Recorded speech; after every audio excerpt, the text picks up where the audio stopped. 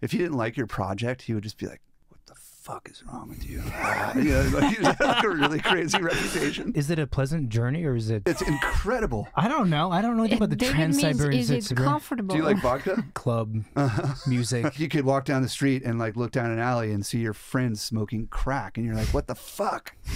You know what I mean? I had met my wife around that time, and she still reminds me of this. Like when we first met, you kind of didn't have a job. Like on our first date, we like walked around Williamsburg, and like I was like, hey, do you want to go? Do you want to just, instead of go to dinner, do you want to just like walk around?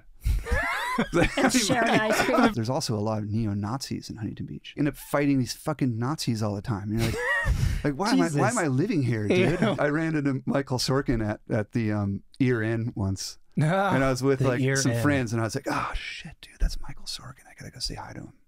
And they're like, who's that? I'm like, dude, he's a fucking legend, man.